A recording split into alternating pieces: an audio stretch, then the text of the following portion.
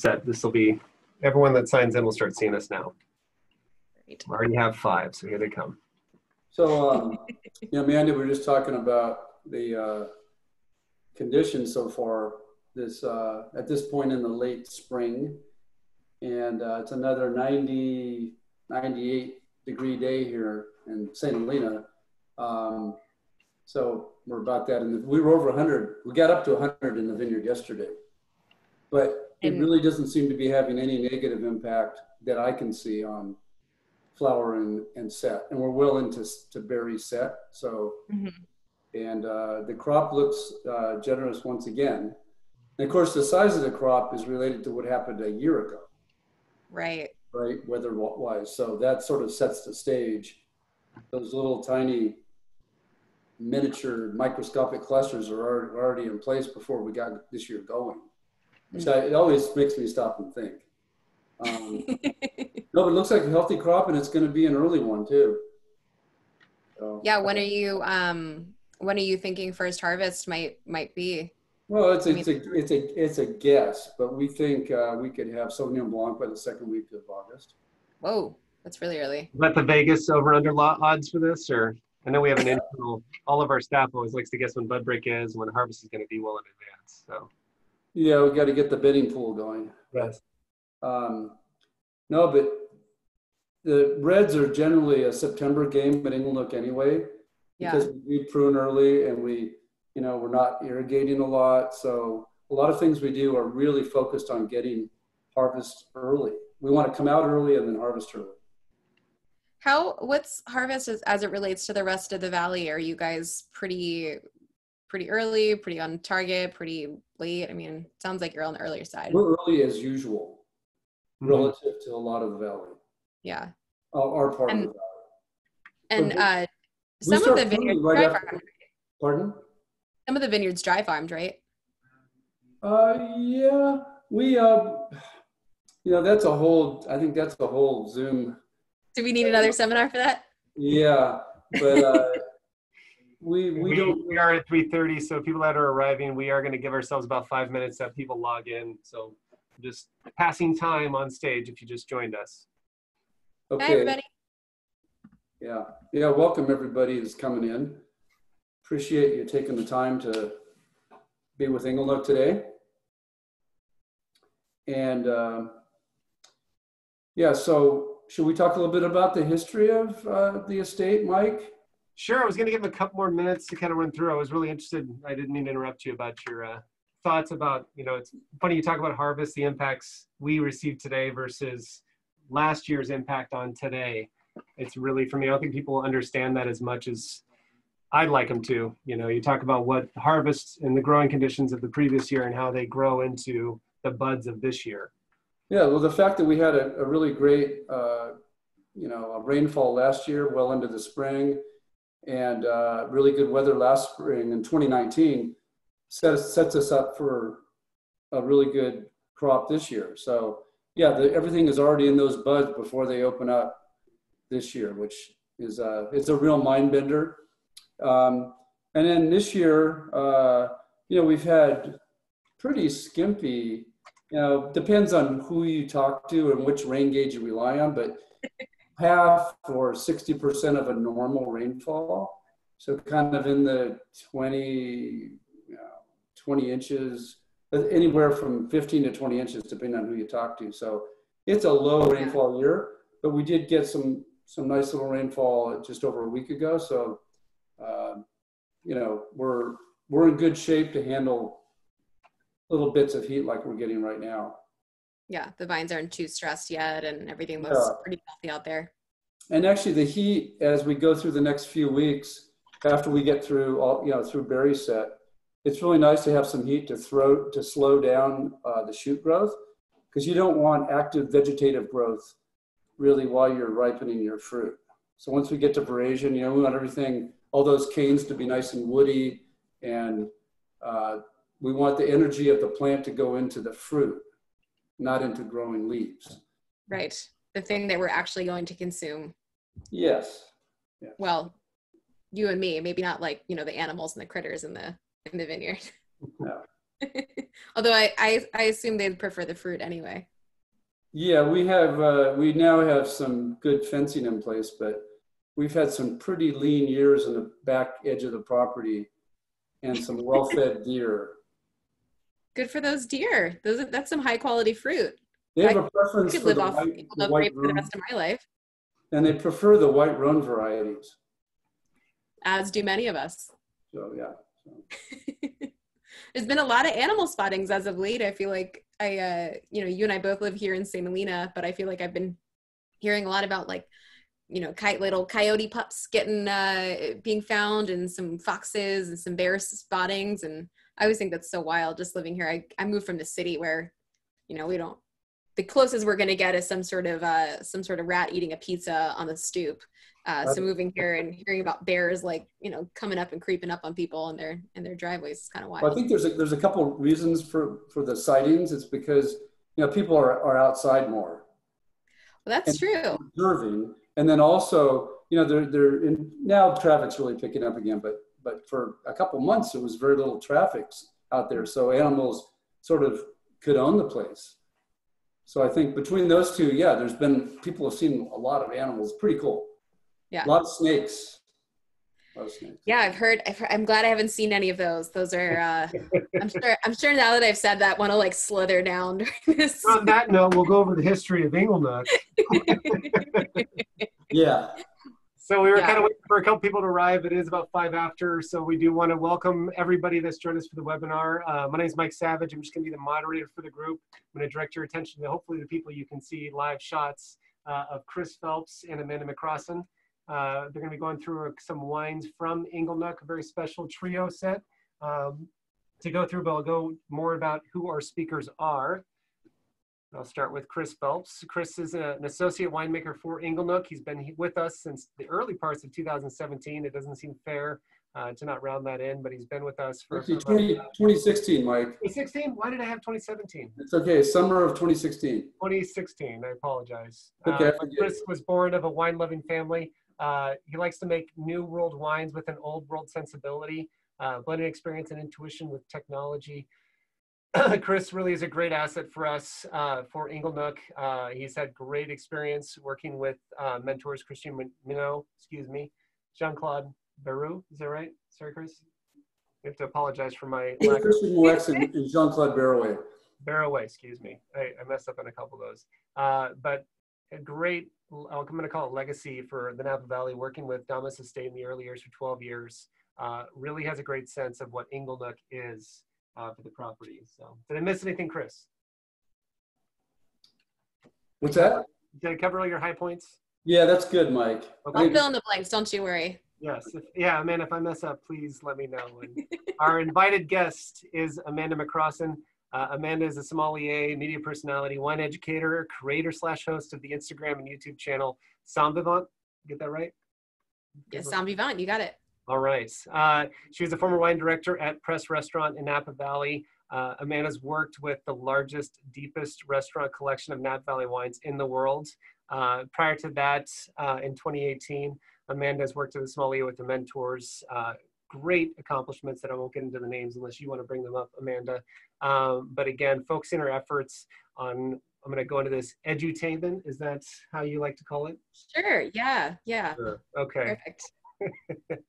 And it's really working well again for Sommelier. So an established speaker for us, great qualities, and we're very thankful that you can be with us today to try the wines. So I'm super excited to be here. Thank you. And I'm very excited to be here with Chris. I had the great fortune of working at Press Restaurant for about 5 years and worked with an amazing Napa list, very deep in Inglenook, deep in Dominus, where of course Chris was.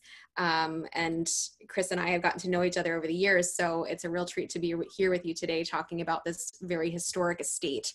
Inglenook is one of the most historic wineries in Napa Valley, and certainly has given way to some pretty incredible sips that I've had over the course of my career. But I wanted to talk a little bit about the history of that estate, and I don't think there's a better person to do that than you right now, Chris. So you're up to bat. Thank you, Amanda. And before we really get into this, I want to just on behalf of not just the winemaking vineyard team at Inglenook, but the entire 100 of us that they call Inglenook home. Just we're happy that everyone is hopefully safe and your family's safe, and that things will continue to get better and better, and you'll come and see us soon. So that's first and foremost what we're thinking about is you. So yeah, what's interesting is, I started out as a young winemaker in the early 1980s in Napa Valley after coming back from University of Bordeaux and an internship with Christian Moex and the family that owns Petrus. And I cut my winemaking teeth at Dominus, which is centered at the Napa Nook Vineyard in Yountville. Now, Napa Nook, a lot of people don't realize, was part of Inglenook. It's the Nook in common. But that little 100-acre piece in Yountville, when we arrived there in the early 80s, there was a landing strip that John Daniel used to use. And he, of course, was the owner of Inglenook for a long time. So you say landing strip like he'd land his plane there? Yes, he had a small airplane. Wow. He also had an airport in Rutherford, which most people don't know. But did not know. You're full of the best history. We'll talk about that on our aviation seminar next week. Yes. But so I was very conscious of Inglenook and its history. Christian's two original partners, Robin Lale and her sister Marky, were the only children of John Daniel. So they grew up at Inglenook in the mansion that Francis and Eleanor Coppola raised their children in. So all this being said, and I've driven by Inglenook thousands of times, been on the property. And so it was like coming back to Inglenook was like coming home for me in a way. And there's, like you said, Amanda, there's really no richer history, I don't think, in Napa Valley for an estate. And so there's really several different eras. The Niebaum era started in 1879 when Gustav Niebaum, a Finnish sea captain, came and purchased the property, wanted to create something that could make wines that would rival the great wines of Bordeaux, or at least the left bank of Bordeaux. Yep. Ahead of his time. Yeah, and he planted Cabernet and other varieties he brought in after he arrived. In 1881, he started building that iconic chateau, which is on our screen here. And 1882, first harvest at Inglenook. 1887, that chateau was completed. And then he went on to make, some amazing wines that really took the world by surprise. And he handed things off, leaving the winery, the whole estate, which is, 1,500 plus acres, to his grandnephew, John Daniel. And really, maybe the most remarkable era up to that point was the 1939 to roughly 1964 era of John Daniel. He made some very iconic wines and really had. I have to interject there, Chris. I mean, those wines from that era are some of the best, if not the best wines I've tasted from that era when I was at Press, and just truly extraordinary. You can't believe how young and fresh and lively and nuanced they are. Have you had the 1941? I have not had the 41, but. Of course, that's the one that got 100 points in the Wine Spectator. You're going to make a lot of people upset in the audience. You're bringing these wines up that they can't taste, so. Yeah, well, we're going to get to the ones they can taste quickly. A virtual riot on your hands in a minute. Uh-oh. Yeah. No, those are remarkable wines. I've had the privilege of tasting some from the 50s, and they're awesome. Amazing. So he passed away in 1970, and unfortunately the property was divided up and went into corporate hands. But not so long after, 1975, Francis and Eleanor Coppola came up from Southern California. And so the part we see on the screen right now, the chateau and then the vineyard in front of that, they couldn't acquire, but the roughly, let's round it off to 1,500 acres behind that, which includes the best vineyard behind which is behind the chateau, the captain's mansion, and then, the mountain in the Mayakama is called Mount St. John behind Inglenook, that whole mountain. they acquired. So that's where they had their children, and they still call it home today. And then in 1978, Francis started making Rubicon, which is has, of course, that's the flagship wine of Inglenook today. And in 1995, was able to acquire the chateau and the front property, the whole, what we see on the screen now. And basically having, you know, and then in 2011, he acquired the Inglenook name back. Right. So 36 years, untold amounts of money to put something back together again. And that, if that doesn't constitute someone with vision and I don't know, how would you describe it, Amanda? I mean, just like. I mean, yeah, I mean, to piecemeal that level of property together and make it one again. I mean, it's an homage to the historic relevance and significance that is Inglenook. So, I mean, to put that much energy, time, and money into making that one complete parcel again and bringing it back home, I mean, that speaks volumes about the family, and it speaks volumes about Inglenook, frankly. I can't think of any similar example in the Valley. I don't think there is one. I mean, not yet, at least. You know, something that had fallen into corporate hands and then was taken out, you know, and rescued by a family, basically. And so, you know, it's kind of funny. I was just reflecting earlier today that we don't really, you've been on the property, Amanda. I mean, you feel something, don't you, when you come onto the property? For sure. And actually, I was just there right before we were all sheltering in place. I think I had been there not 2 weeks prior with the wine team at Press. And I mean, there is just something about driving through and seeing that property, and then you get out of your car and it just kind of takes your breath away. I mean, there's just something very, very special. And even just walking through, feeling that history, you can feel literally generations that have come through that place and those vines. It's really extraordinary. There's nowhere else like it in Napa Valley. Yeah. And what I was reflecting on today is, I bear with me, is, you know, that, yeah, we grow these great, remarkable grapes, and we do our best to make world-class wines and so on, but that's not really why we do it.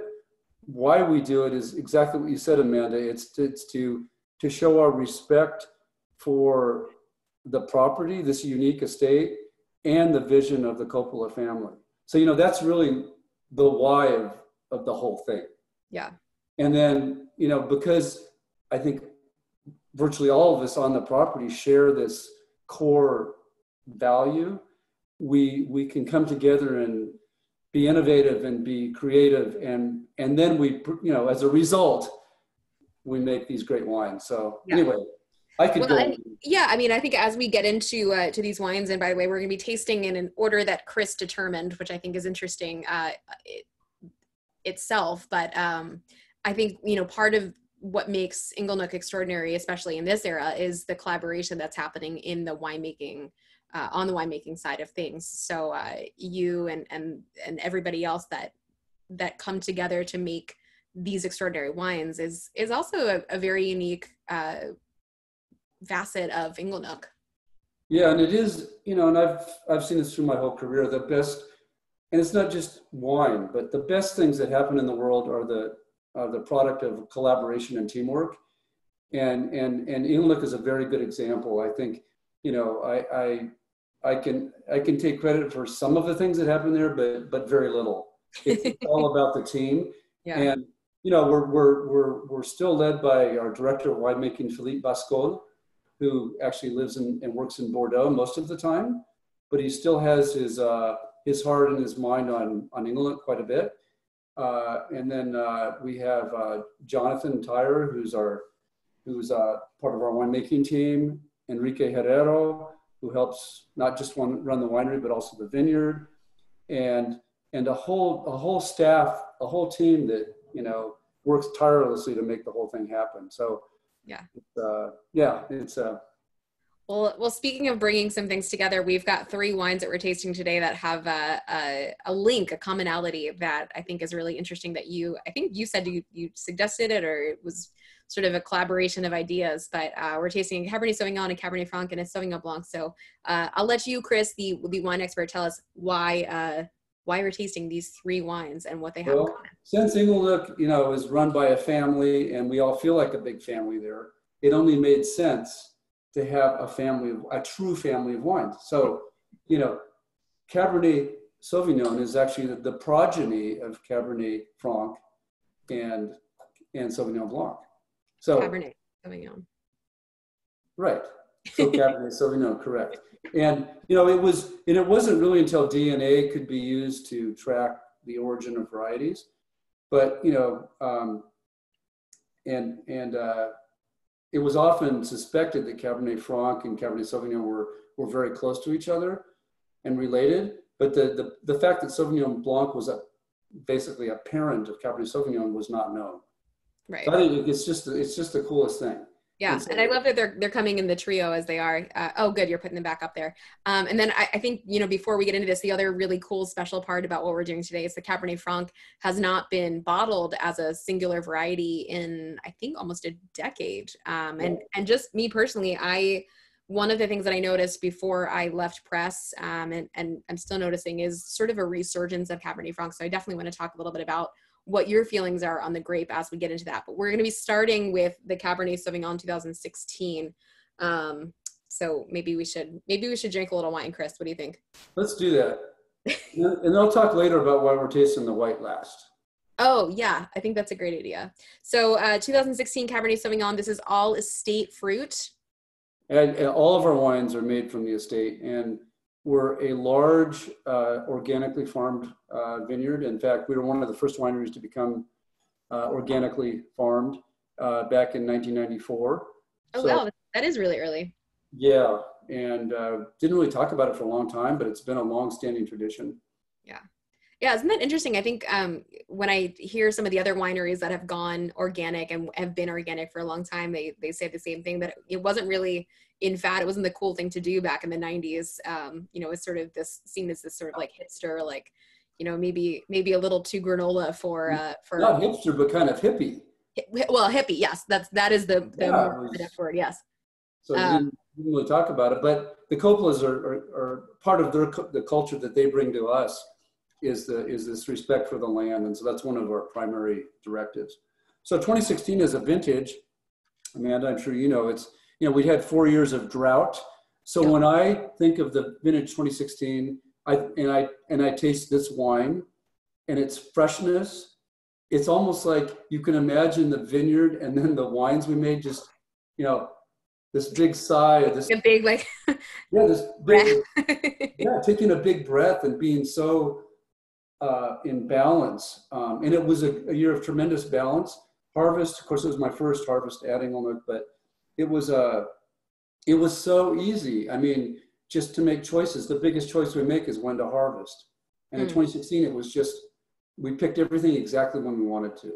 Right. Jump in really quick. Those of you guys that are watching, please feel free to use the Q&A. If you have questions directed about any of the wines, specific questions, let us know. We'll go through that Q&A as we kind of go through and taste these wines, but feel free to contribute. I know we can't see you tasting, but if you have comments, feel free to comment. If you have questions, please use the Q&A that we can address. So this wine is a blend of the 5 red Bordeaux varieties we have, and has a nice 7% Cabernet Franc in it.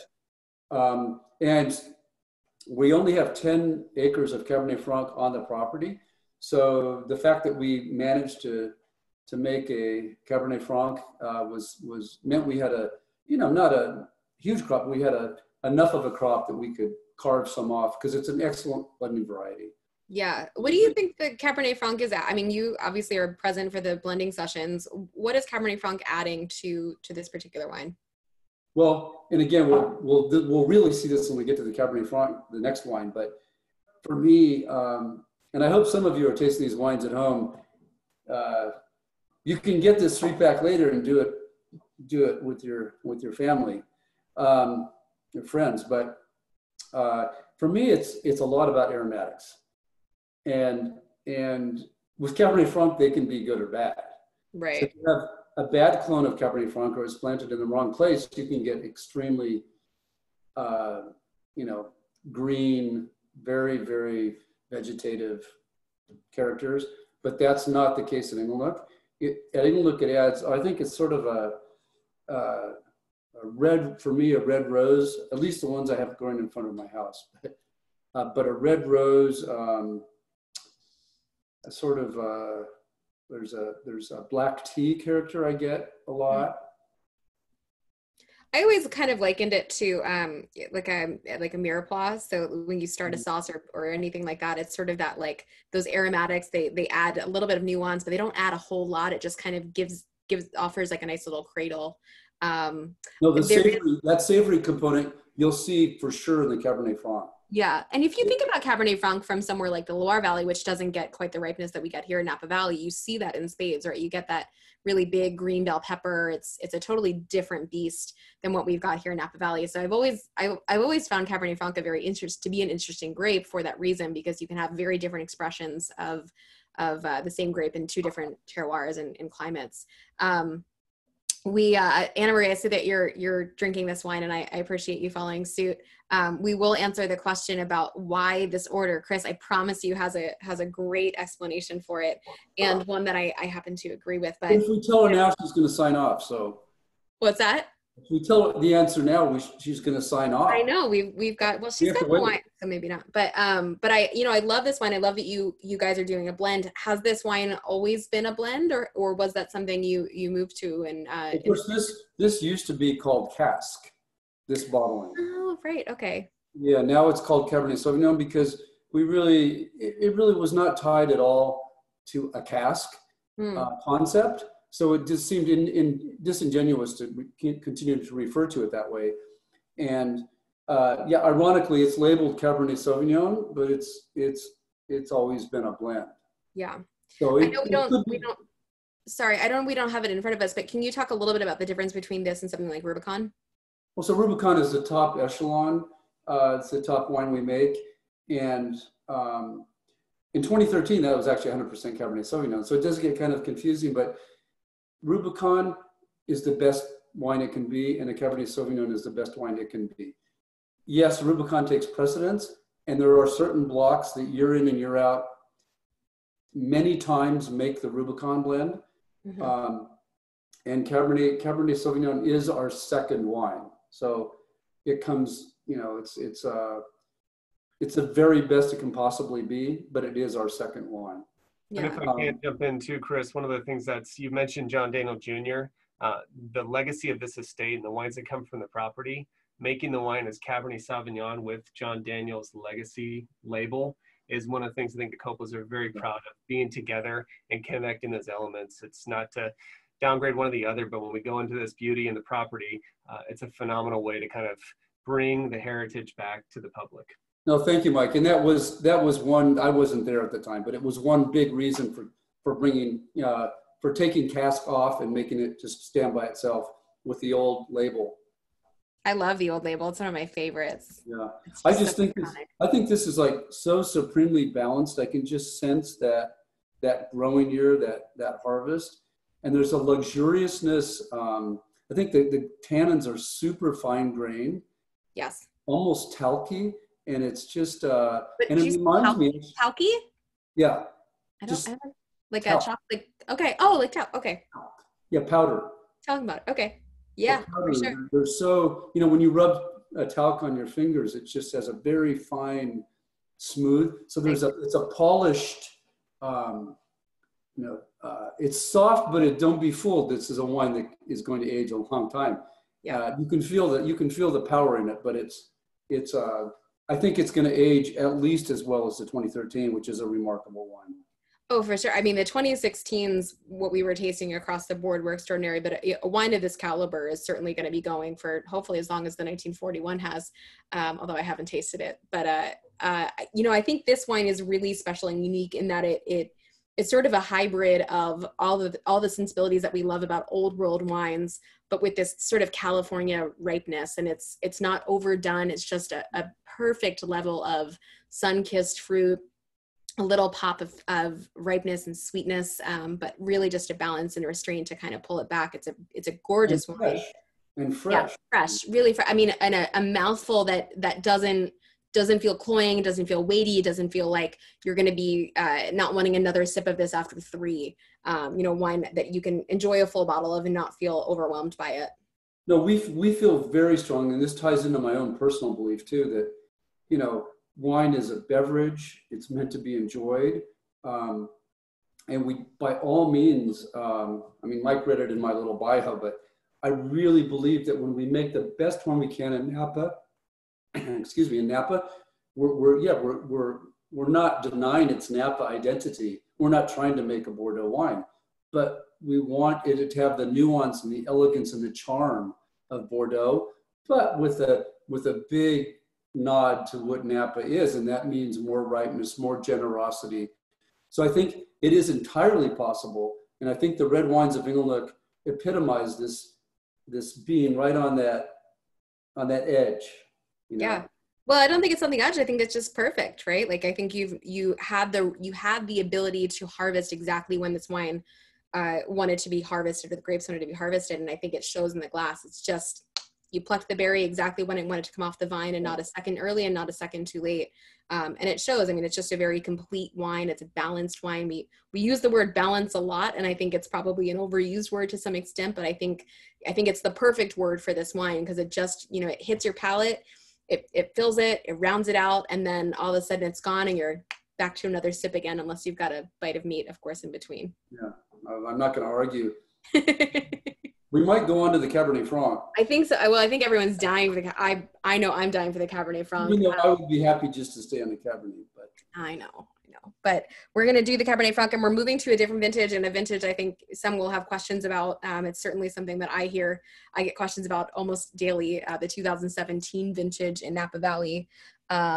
So Cabernet Franc, as you mentioned, only 10 acres of this planted on property, which results in a teeny tiny amount of wine. And if anyone didn't catch this earlier, this is the first time in almost a decade that you guys have bottled this as a single variety. You know, for me, Cabernet Franc has been a variety I've been really excited about. It was a tiny little sector on our list at Press for a minute. And then I think by the time I left there, it was like a full page, if not more than that. So it's clear that Cabernet Franc has had some sort of resurgence in the past decade or so, and one that I'm excited to see more of. So I'm particularly excited about this one. So tell me about this wine. Well, it was we didn't plan to make it, to be honest, but we completed our blend of Rubicon, and we were in the middle of blending the Cabernet Sauvignon, and we saw that we had basically more Cabernet Franc than we really needed. So we broke off a really sweet lot of Cabernet Franc. It's from our little bridge block, which, you know, not surprisingly is located near the bridge on the property. I like when something's aptly named. Yeah. And so it's just, I think it has kind of a crushed red currant and black cherry, the rose petals I talked about before. Yes. And it's like this, that aromatically for me, it's just so enticing and so compelling. Yeah. I think aromatically, this is for sommeliers and wine professionals that have to study wines and their general characteristics. You know, when we do blind tastings, there are certain things about certain varieties that are flagships, right? Are hallmarks of the wine. And rose petal is one of them. I mean, if you're getting like a pink or red rose petal, you know, a little bit of herbaceousness, you know, a little bit of a savory character, it's likely going to be Cabernet Franc. And what I've loved about Cabernet Franc, especially from Napa Valley, is you get all of those and they're really kind of combined, and it almost smells like you've got a fresh bouquet of flowers coming at your face. And then it's very silken. It's, you know, it never feels heavy. It always feels a little bit on the lighter side of things. And I think the addition of Cabernet Sauvignon has really leveled this up a little bit to give us a little bit more body and texture than we're used to. It's just a straight Cabernet Franc. And I think it's really, you know, your mention of a savory quality a couple of times. I think that really comes out on the palate. Yeah, absolutely. So, you know, that's I think it's a little bit of like fennel, just a little bit of fennel or something too. Yes. Anise, yeah. I'm not sure, but something a little bit green, of a green plant, but that just makes it all the more intriguing. You know? Yeah, I think the fennel call is great. I love some of those. What's the vegetable I'm thinking of? Anyway, maybe it's, well, yeah, it's fennel. But I like that it's more fennel and less anise. It's got more of the green savory tones versus anise, which can go a little bit dark and almost bitter. This is really lively, but it's subtle. You know, it doesn't hit you in the face and it doesn't hit you in the palate. It's really, again, it's really, really well balanced. Yeah. How different is this to farm and make versus something like a Cabernet Sauvignon? Is it similar treatment?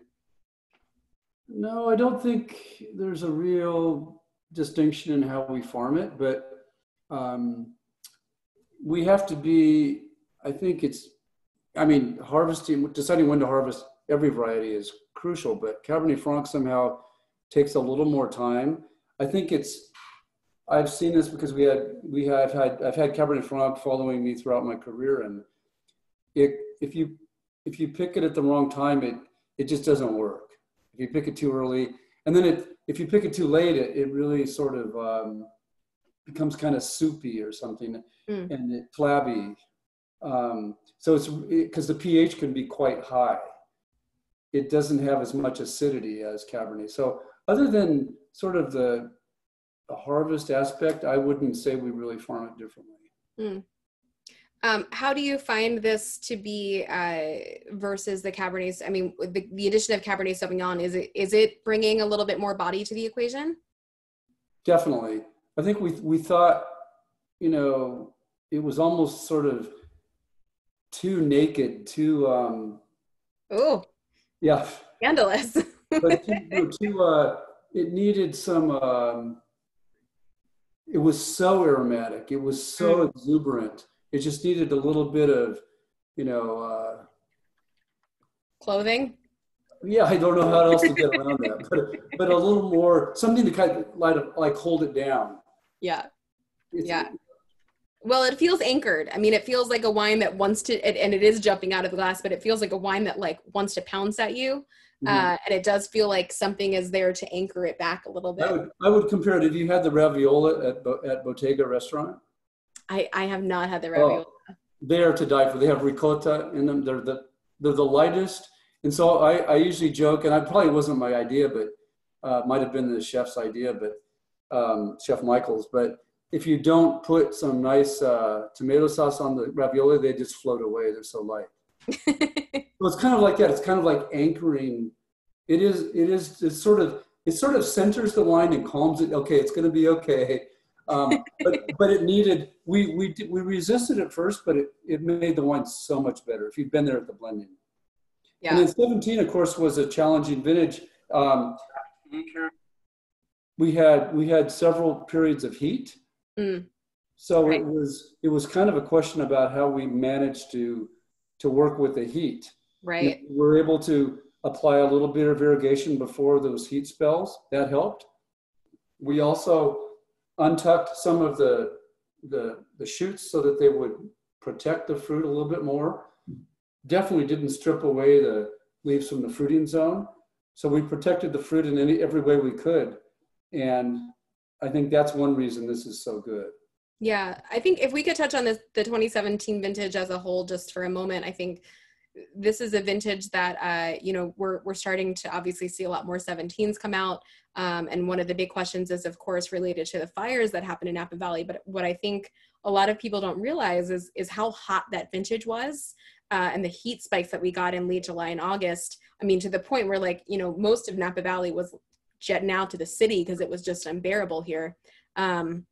But can you speak to the vintage as a whole and how it relates to the fire and when this was harvested? Yeah, we have to mention the word fire. Inglenook was very, very fortunate, but I've been talking a bit today about how early we harvest. Mm-hmm. And one reason is because we want freshness. We want, a moderate alcohol, not a lot of alcohol. We want the wine to be balanced. So that's kind of our whole thing when it comes to winemaking. And so we were picked, almost a week before the fires started. So we were still fermenting, but we were locked up and sealed in the winery, so there was no problem. Right. And actually 90% of Cabernet in Napa Valley had been picked. So right.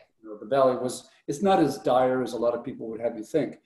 But clearly, people, because of the fire, people tend to forget all about the heat. It was hot. I was actually, and I want to say it was in early September when we had the hottest one, because it was, I forget. It might have been. Because it was 115. Yes. At a spot again, right against the Mayacamas, and I was filming with the BBC. and it's a pretty sweaty take, I'll tell you that. So I remember quite vividly.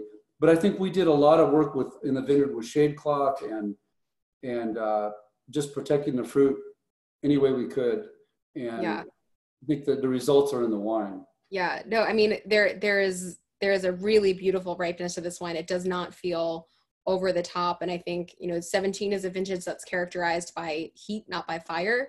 And, for you to achieve this perfect level of ripeness in a vintage like 17 is really a testament to your skills in the vineyard and your skills in the winery as well. It's just a really beautiful, balanced wine. And most of the 17s that I'm seeing right now are just a little bit too over the top, a little more than maybe we want to experience in a glass. So, I mean, beautiful Cabernet Franc. What do you think of Cabernet Franc as a grape? Do you think we're having some sort of resurgence? Is this going to be?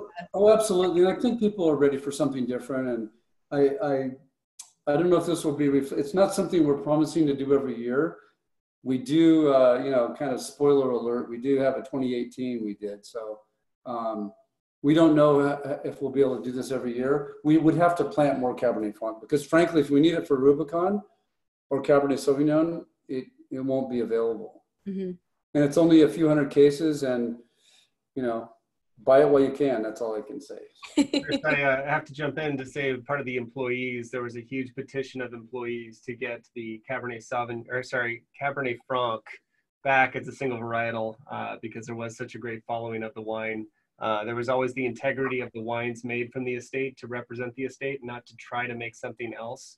And I can tell you, I'm extremely happy that Cabernet Franc, at least this 2017, and we'll cross our fingers that 2018 will be out there for people to purchase and enjoy. Yeah. Thank you. I think we've kept people waiting just about long enough to maybe reveal why it is we've tasted in this order as we move to the Sauvignon Blanc. Well, it might not be so exciting after. You have to build it up a little. Well, I just, this is something I started, a habit I picked up in Bordeaux, and I've always tend to taste whites after reds with my friends and at home because, and particularly in the case of a variety like Sauvignon Blanc, the pH is very low relative to red wine, so there's a lot of acid. I mean, it's this, and this is no exception. This Sauvignon Blanc is very fresh. It's got a lot of citrus notes, and it's actually the perfect wine for a hot day like today, I gotta say. And so you have all these acid receptors on your tongue, and if you have this before and you just buzz all those receptors out before you get to your reds, you're not going to have the same, you'll be able to appreciate them, but my personal opinion is, and for me personally, everyone has their own way to do things. It really lets me experience those reds full throttle, and it does not diminish my enjoyment of the white afterwards. No, I think if anything, it actually increases or enhances it. To me, the explanation of acid is spot on, right? So your palate is always trying to achieve some level of neutrality. So when you put something in your mouth, be it water or wine, it's always, you're going to salivate enough to bring that to some level of neutral, but you've sort of established a base coat so that if you start with a white wine and that acid is low, as it's higher, pH is lower, you're essentially establishing a base coat of your mouth being at a higher level of threshold for acidity, so that when you put a lower acid wine later, it's going to feel a little bit flabby. So I'm with you. I think doing this after these red wines, which are a little bit softer, they feel rounder in the mouth, the acidity is a little bit lower, putting this after actually heightens it a little bit and makes for a more pleasurable experience. It's kind of like when the winemakers come in during harvest and all they want is a bottle of champagne, like they're just craving acid. Yeah, no, yeah. It's true.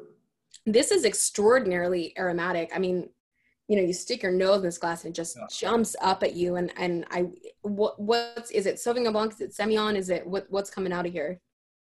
It's a Sauvignon Blanc. I think the Semillon is not really contributing a lot to the aromatics here, even though it's 11%.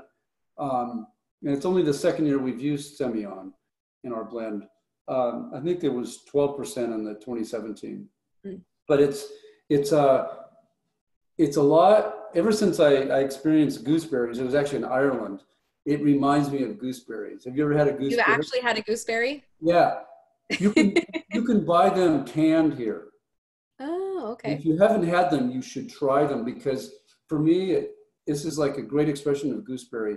And it's so there's a little bit of a savory note. Oh, big surprise! It's in the family of Cabernet Franc, right? Right. But there's a little bit of a green note, often in Sauvignon Blanc. Right. And I think we don't at Ingluk we don't go for the big green thing. We pick a little later, but we don't pick so late that we get tropical flavors. No, there's no tropical here. And I think, another important distinction as we're tasting this and we're talking about acid, I think some people are like, oh, I don't know if I like so much acidity. This is a stealthy wine, right? This is a Sauvignon Blanc it's kind of like this is maybe a bad example for some, but when you've got a Riesling that's got a little bit of sweetness to it, but it's got massively high acidity, but you can't really feel it. The roundness and the texture of this wine is sort of masking some of that acidity. So it's there and it's giving great structure, but and I'm seeing that there's 8 months of aging Surly, and a little bit of French oak as well. I wonder how much of that is allowing the acid to really just be a little bit tempered by that.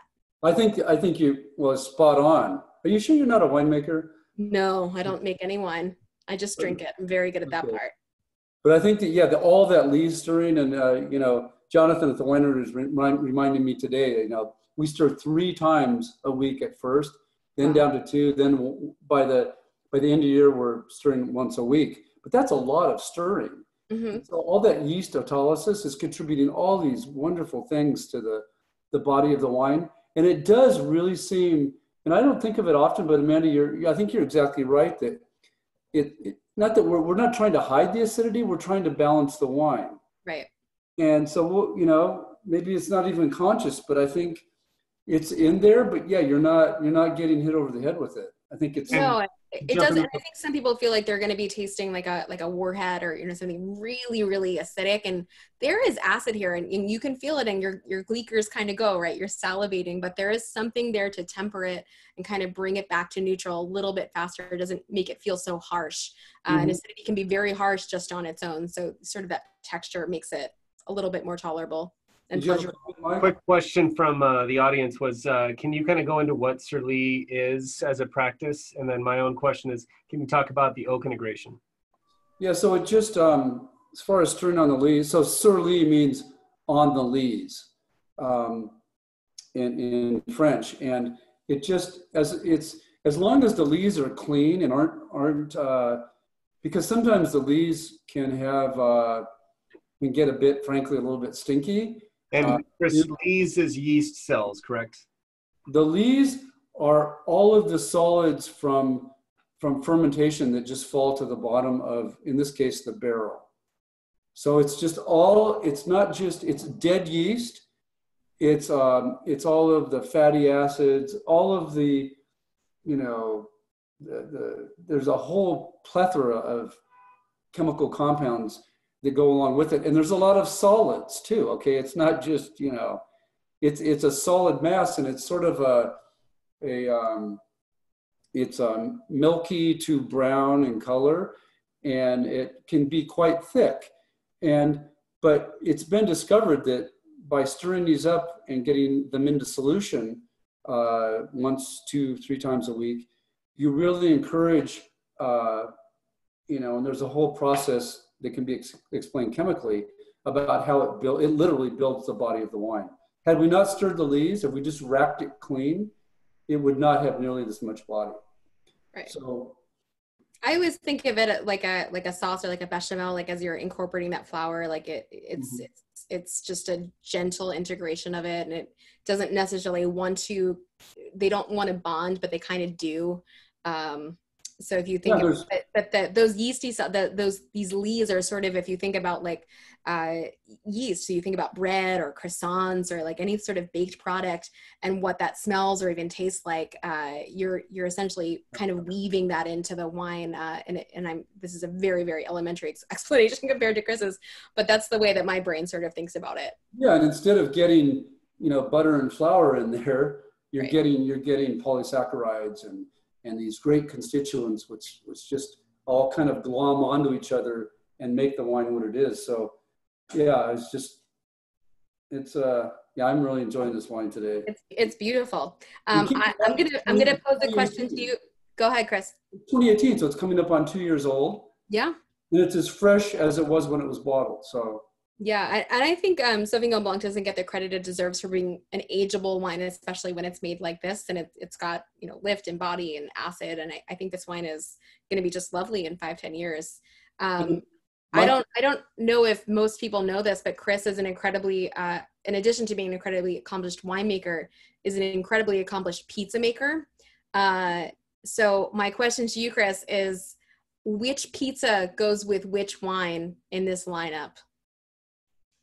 Oh, porcini pizza goes with all of them. Okay. Is that a white pizza? No, but I would probably do a white pizza porcini. I love porcini. But white pizza, so no tomato sauce for the Sauvignon Blanc, and just adds a tomato sauce. But fontina, mozzarella, fresh mozzarella. Yeah. A white pizza for the Sauvignon Blanc, red sauce for the two reds. Now I'm hungry. So Mike had a question about oak, and let's see, I just have to look here. We used 9% new French oak.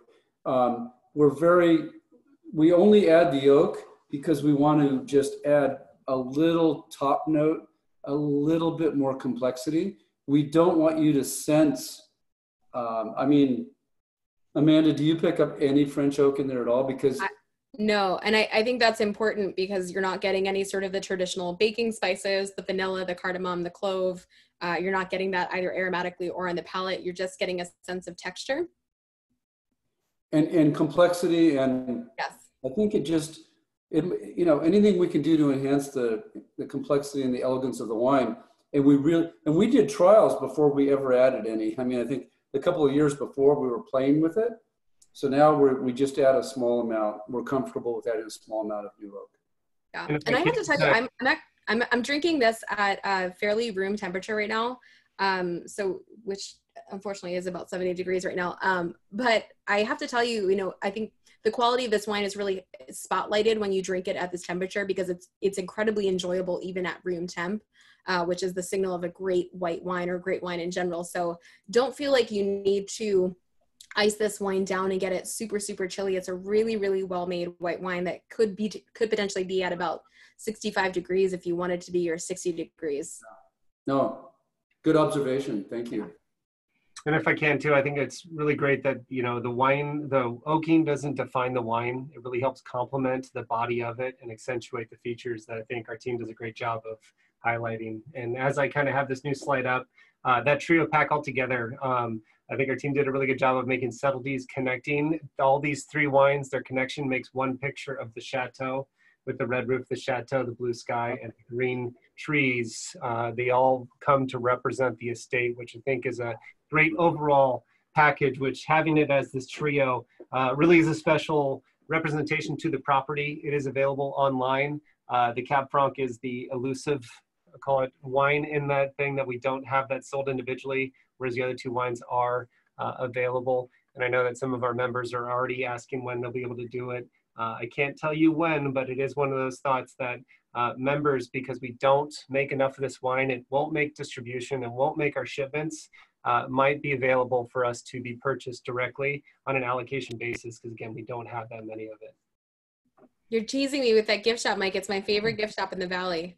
We would love to invite people back in here, and it seems that that is soon around the corner of being able to shop. It seems like those provisions are happening. We are making all the plans we can to go into full tastings, to have people come through. We are waiting for it to be safe to invite guests to make sure that all of those aspects are, dare I say, ready, and the people can taste in a comfortable environment and really represent the estate. Hey, Mike, someone's asking about the cost of the 3-pack. Do you want to address that on live or? I need to take a quick look because I unfortunately went through and got the wrong slideshow up to share everybody, so I'm going to stop that one. Why am I blanking on this? I'm going to just phone a friend on that. Can you do a quick soft show and I can get that answer for you? Oh, yeah. Also, there's a question about Edizione Panino or Zinfandel, which someone is enjoying right now, Mr. Anonymous. But they used to love the Director's Reserve Zinfandel. We will not bring that back at Inglenook. If anything, we'll be reducing. We make just a few wines. We try to do them very, very well. Francis Ford Coppola Winery, our sister winery, may be making that, but I'm not positive. I don't know offhand. One thing I was going to tease about that Zinfandel is we make Primitivo on the property. We represent it on the estate. I can't say anything, but there are plans on making a Edizione Panino Primitivo in the near future. So it's, again, one of those things we can't reveal, but we have the wheels working in the background, and that's why I left that question up for you guys. Great. Well, clearly a lot happening at Inglenook these days, so it's been a treat to taste everything, and what a fun trio pack to do it with, and of course, great company to do it with as well. Yeah, thank you for joining us, Amanda. Oh, my pleasure. Thank you for having me. It's been fun. I'm excited to drink this Sauvignon Blanc a little bit colder because it is quite warm, and I look forward to being back at your place for pizza, and I look forward to being back at Inglenook to see what's going on there. You guys just do such a great job with the party. I would like to say before we sign off too that for all of those of you who would like to come back to Inglenook,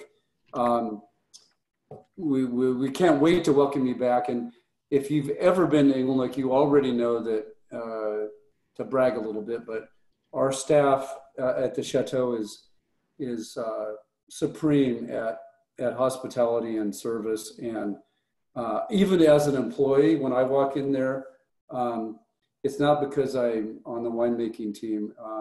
I'm treated like, like I'm somebody special. Everybody feels that way. So as we, whenever the day comes when we can come back in and welcome you back, just understand that service will be ratcheted up to whatever degree is necessary to assure your safety and your comfort. So. And got the phone in from the friends. The trio pack is sold as a 3 in that wood box. It's $200 for the set. Okay, excellent. Oh, good. My mom's here. She said she's coming back when she comes to visit me again. Okay, hi, Mom. You can bring her to Inglenook next time. Thank you. Appreciate that. Well, thank you so much, everybody. This has been a lot of fun. Very delicious time for me, and hopefully delicious time for those of you who are drinking, and will be a delicious time if you order the trio pack and do this all again. Okay, and let's do it again with some other wines next time. I would love that. Thank you. All right, Amanda, stay well. Bye. And as we close out, thank you guys. Feel free to visit us online. That's our sales part we have of www.inglenook.com. Again, the sales are there too. We are working at a certain point. If we don't have in-live tastings, the idea of virtual tastings are coming through as best we can. So with that, thank you, Amanda, for joining us. Really appreciate your time. Thank you again, Chris. It's such an amazing perspective for the technology for us to witness. So appreciate it. Thank you, guys. Take care, everyone. Bye. Bye. Bye.